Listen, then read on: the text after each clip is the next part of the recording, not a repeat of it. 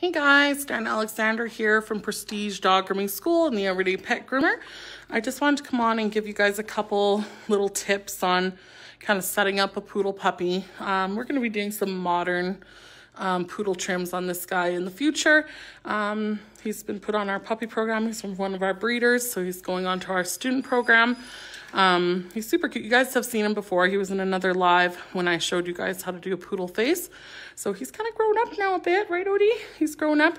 So we're finally going to set in his top knot, and we're just going to put some basic lines in him. So I just wanted to show you guys that and just how I do a quick little bevel. So quick little groom. So we'll just show you a couple tips, and I missed you guys, so just want to say hi. Okay, let's flip you around and see what we can get. Just want to, actually, no, I'll come to the other side. Let's go all the way around. Okay, so we have our guy here. I've done a 3/4 inch on the body. I've faded off at the elbow, and I've taken it in similar to Schnauzer lines. I've taken off the rear end and then faded into his leg. We want to particularly leave growth on the hock to grow in. This is all his puppy coat. Now his adult coat's coming in. I've set in his tail. We're not going to do any scissoring on his tail till it grows in. We've done clean feet, some basic bevels, and now I'm just going to scissor in some strong angles. I'm going to start with my rear end here. Poodles are very, very beautiful because of their extreme angles. So I'm going to hold his tail out of the way to the side, comb up. I'm going to come with my curved shears actually and just right dust into the hair there. And just dusting into his rear end. Okay, and what happens is once I put him up, you can see that that sets a really nice little shelf on his rear end here, just at that 45-degree angle. I like to leave a little bit of hair out here, so I'm going to leave this little area here, but I am going to come straight down here. Again, I'm using my curved shears. I just like how the tip can get right in places that I need. So see how that gives us just a nice little shapely derriere. Again, just setting in some basic angles can make all the difference in your grooms. Now I want to be very gentle on this area because a poodle, right where the leg bends, that's where we want to end that line. So we're already right there. So I don't want to take this curve too deep like in the Schnauzers and the Terriers. Okay, so I want to comb this out. I just want to lightly dust it so that the worlds come together. But again, this guy's puppy, we're growing him out to be in modern poodle trims, so we're going to want to go at it lightly.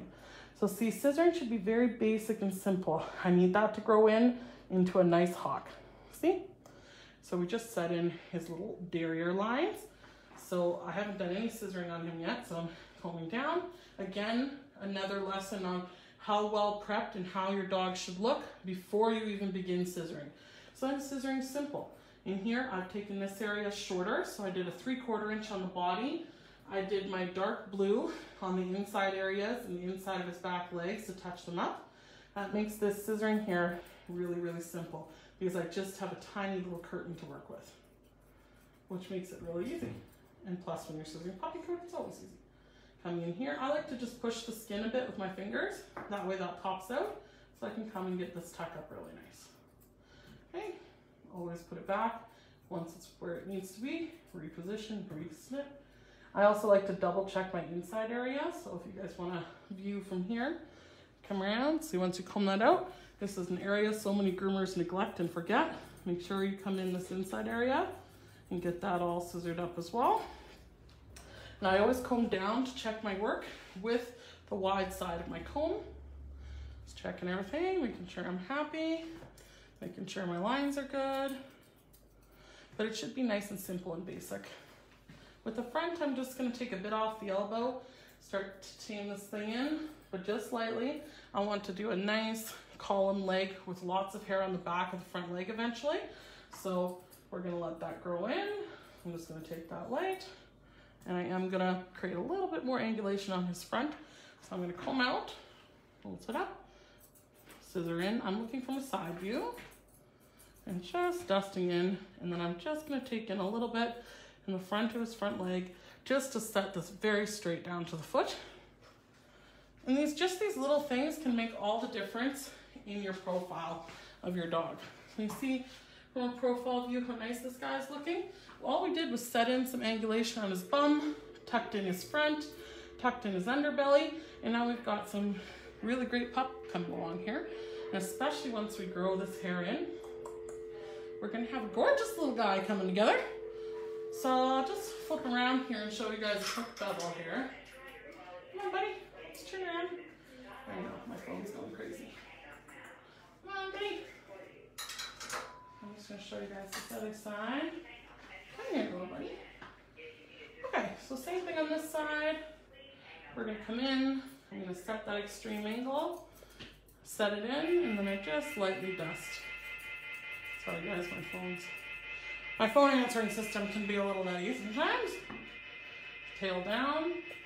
I like to double check with the tail down because then I can make sure that that line is nice.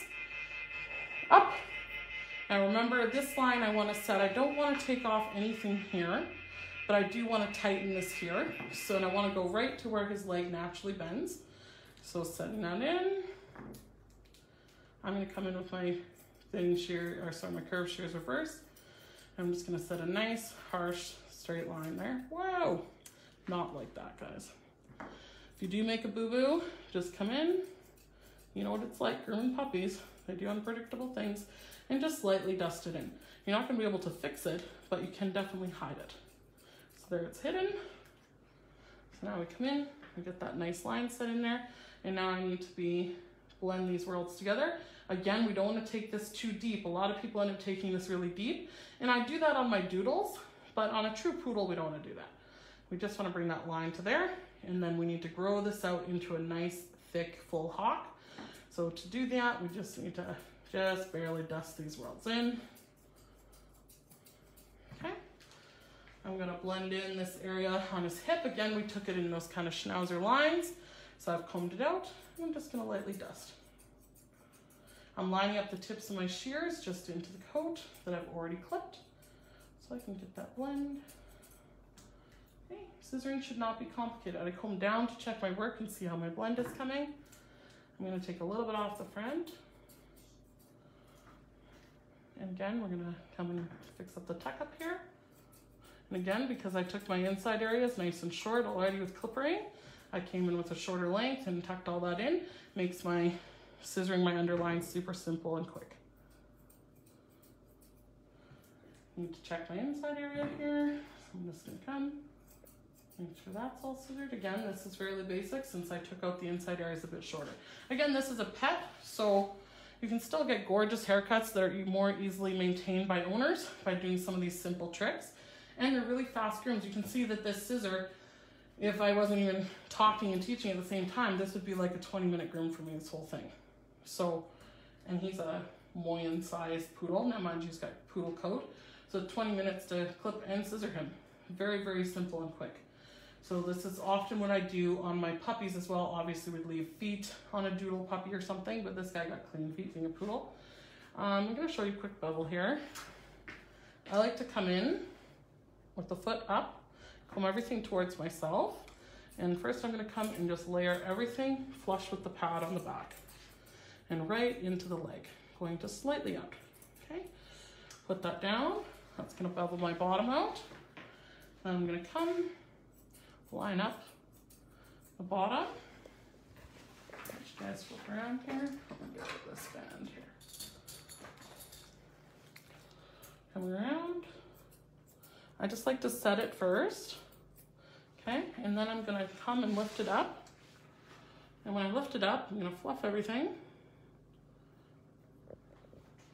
And now see, I'm just gonna come in and get this inside layer perfect, right along the skin.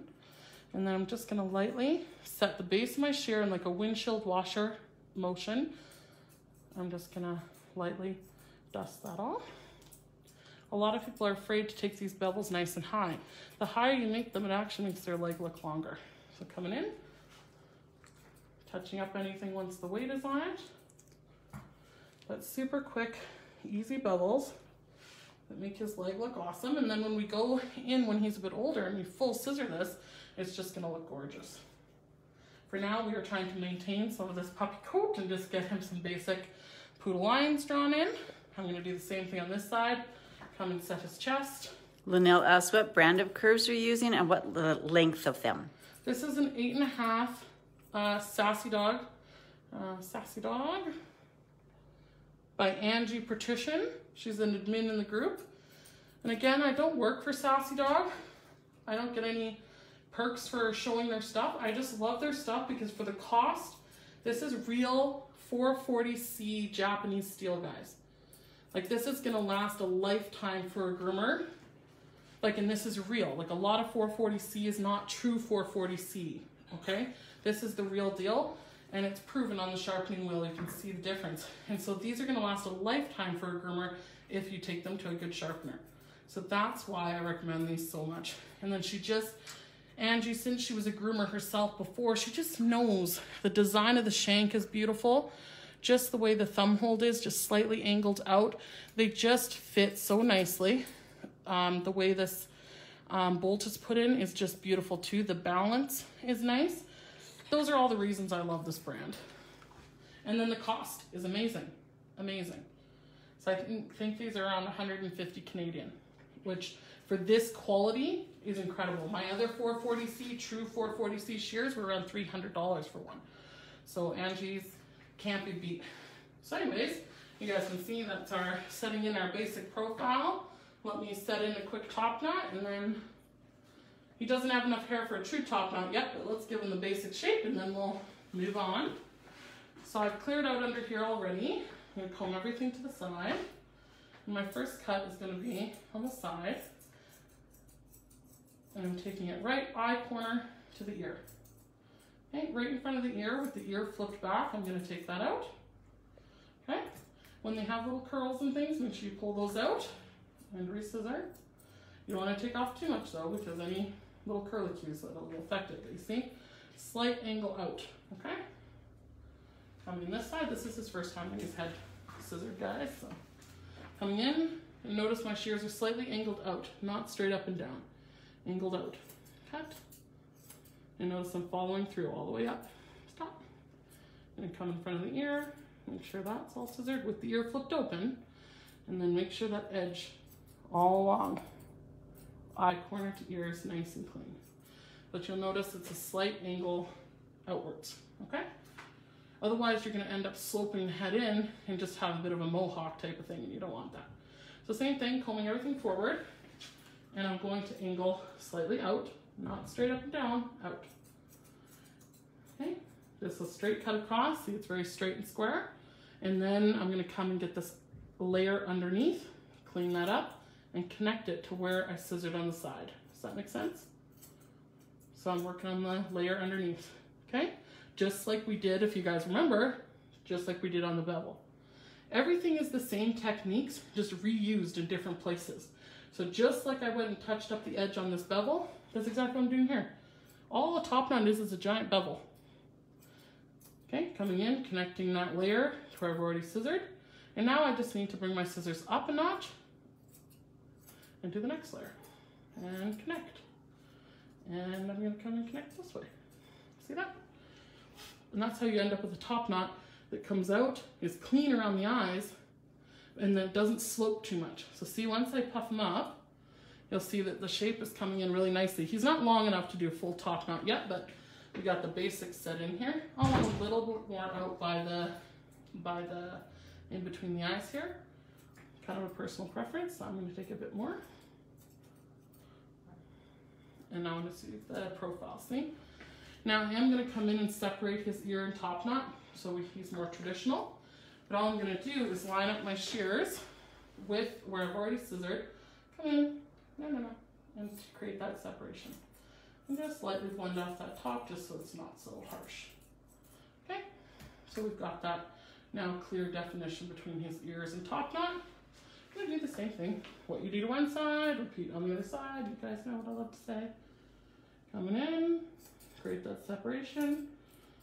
Just gonna lightly dust the top off. A little bit at the back here. Now we have that definition, side to side. I'm gonna fluff them up. And I'm just looking for anything I can, kind of adjust, but I do know he needs a lot more length in to get the true shape that I want. and we are growing him out. So I'm not going to take off too much because this puppy coat can give us so much volume and length sooner if we let it stay. So I'm just going to lightly dust off the back end. Stop. You're good. He's getting a bit anxious. So when he knows his mom's in the car outside. So I know, you're such a good boy though. He's a nice little guy. Okay, so that's your basics. So I'm just setting some basic lines in Poodles as he's a puppy. Now, I don't like how poofy this is, but I know once his top knot's full and this comes out, we're gonna get the right shape. So it is a work in progress. Remember, anytime you're doing a puppy, it's a work in progress. But you wanna get that nice profile. Right? See, beautiful dog. I know, he's a little wiggle worm, but we love him. Right, Odie? I know, you're a good boy. Well, thanks, guys. That's best tips for setting in some very simple poodle lines, just to give it that fancy look without the work and without the stress. So I hope some of those tips helped you guys out, and we'll see you again. Have a great Monday.